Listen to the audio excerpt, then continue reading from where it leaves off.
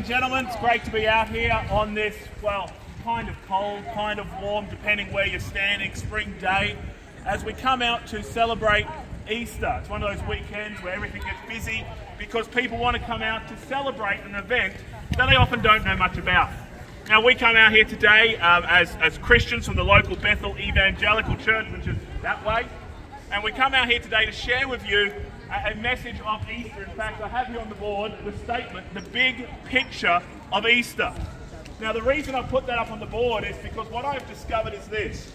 We enjoy a nice day off where we get to bite the ears off a chocolate bunny, crack open a few eggs, and spend time with friends and family. There's nothing wrong with that. That's great. But what we often miss is why we actually get these bank holidays. Why is it that we actually get a day off? Why do we pause? Why do churches fill at this time of year? And what I want us to do very quickly this morning is talk to you about the big picture of Easter. And to do that, I've got three key things I want you to consider. The who of Easter, the why of Easter, and the what of Easter. Who, why, and what of Easter. Now, this may come as a bit of a surprise for you, but Easter is actually about a person. Easter's about a person. Did you know that? It's not about a bunny. It's not about an egg. I'm from Australia. In Australia, we don't do the Easter bunny thing. We have Easter bilbies, okay? But it's not about the Easter bilby either. Easter is not about eggs, chocolate, bunnies. They're great, they're wonderful, but that's not what it's about. Easter is about a person. Now, if you've done religion at school or grew up watching television, you might know that Easter primarily is about a man named Jesus Christ. And I've just put a quote up here from the Bible that simply says, Christ died. You see, that's what Easter's all about. It's about a man named Jesus who died on a cross. Now, you might hear that and say, okay, fair enough, that's some 2,000 years ago. But stop and think about it for a moment. Jesus died on the cross 2,000 years ago, but we get a bank holiday, we pause, we celebrate, and we remember Easter. Why? Now, if you know anything about the Roman world, you know thousands of people were crucified on the cross. If you've watched Monty Python, you know hundreds and hundreds of people were crucified on a cross. In fact, here in England, we have archaeological evidence of people being crucified. But you don't get a day off for them, do you? You don't get a break for them. No, but for Jesus, we do. Why? Because of who it was that was crucified. You see, Jesus Christ is unique. He is special. He has literally torn time in two. Everything revolves around him. He was a man who was more than a religious teacher, more than a prophet, more than a good man. No, the Bible declares that Jesus Christ is God the Son, and he came to this earth to rescue us. You see, ladies and gentlemen, the reason we celebrate Easter is because of Jesus. Jesus is not like anyone else. He preached as one having authority, not like the others. He healed the sick, he raised the dead, he performed miracles. The world has seen no one like him. But the religious leaders hated him, and so did the Roman authorities. So what they did is they nailed Jesus to a cross. Thousands of others were nailed to a cross as well. But we don't remember them, but we do for Jesus. So let's think about that for a moment. The big picture of Easter. Who? It's about Christ dying. But why? Why do we have Easter? Why do we have Good Friday, Easter Silent Saturday, and then Resurrection Sunday? Why? Well, this is where it gets a bit more personal. Did you know Easter actually impacts you? Did you know Easter has a message for you? Do you understand that? That it's not just about Jesus dying on a cross and rising again, but there's a personal impact for you. It doesn't matter where you are from, it doesn't matter who you are, it doesn't matter your background.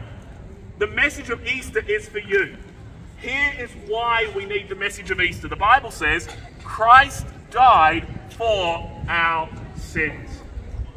Now, that's an unpopular statement today, isn't it? Sins, we don't like to think about that. We're wonderful, we're good people, we're brilliant. We don't want to talk about that old-fashioned sin. That's what the politicians do up in Westminster. That's not what we do here in Lee Park. We're good, moral, wonderful people. But the Bible actually says we've all sinned. We've all done wrong. That includes me. You know, I'm not standing out here today as a loudmouth Australian in Lee Park saying, be brilliant like me. No, My ancestors had very strong convictions. They were sent to Australia. I have very bad histories as well. But the good news is this: Christ died for our sins. You see, the Bible says every single one of us, from the youngest to the oldest, have done wrong. There's no one perfect. I'm going to guess there's no perfect people out here today. None of us are perfect. We've all done wrong. We've all sinned. Now, what is sin? Well, the Bible says sin is breaking of God's rules. You see, the God who made us is the God who knows us. He's the God who loves us. And He's the God that gets to tell us how we should live. You are not a mistake. You are not an accident. You have been made with value and purpose. God has made you. God loves you. He cares about you. But what we have done as humanity is we've turned our back on God and we've done our own thing. God in His law says, live this way. We've said, clear off, God. I want to do my own thing. And we break His rules. Like commandment number 9 says, don't tell lies. I mean, how many lies have you told in your life? Commandment number 8 says, don't steal. Well, check out the security around here. I reckon a few people steal things. Have you ever taken something that doesn't belong to you? Commandment number 6 says, don't murder. But God doesn't judge us on that standard of just physical murder. No, God says hatred is the same as murder. You see, ladies and gentlemen, what I'm trying to illustrate is this. In thought, word and deed, all of us have done wrong. We've all sinned, and the Bible says, for all have sinned and fall short of the glory of God. And there's actually a consequence for our sin. You know, if I break the law out here today, perhaps if a policeman's brave enough, he'll come along and arrest me. Maybe council will come along and issue me a fine. There'll be a consequence for my actions. And it's the same with God. When we break God's law, we lie and steal or lust or hate. When we fail to love Him or love our neighbour as ourselves, when we do wrong, there's a consequence. And the Bible says the consequence, the payment of our sin is death. We deserve death and hell because of our sin. And that's terrible news when you think about it. But the good news is this: Christ died for our sins. You see, ladies and gentlemen, our sin proclaimed death and judgment, but the big picture of Easter is this: who? Jesus Christ has come to die for our sins. Jesus Christ on the cross went and died and paid the penalty for our sin.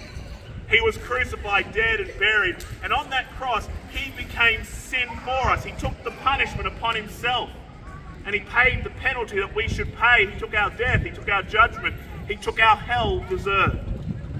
But ladies and gentlemen, the story doesn't finish there. The big picture of Easter: who? Jesus. Why? Our sins. But what happened? Christ died for our sins. He was buried. He rose again the third day. This is why we have the Friday and the Sunday. Christ died, but then He rose again from the dead, defeating sin and death. And by Jesus doing that, it declares that sin has been paid for. Jesus died, taking the death that we should pay, and then He rose again so that we could have life. We could have forgiveness of sins. You see, it doesn't matter who you are. It doesn't matter where you're from.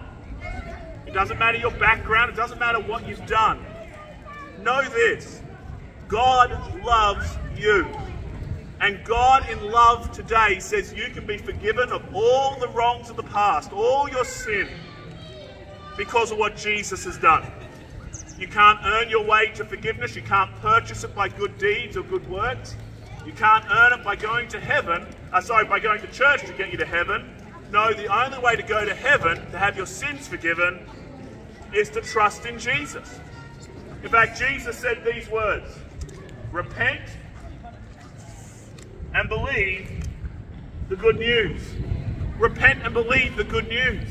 And that's the response you need to give to Jesus. And this Easter, as we consider what Christ has done, that He's died for our sins and He's risen again, our response to that should be to say, Lord, I'm sorry for my sin.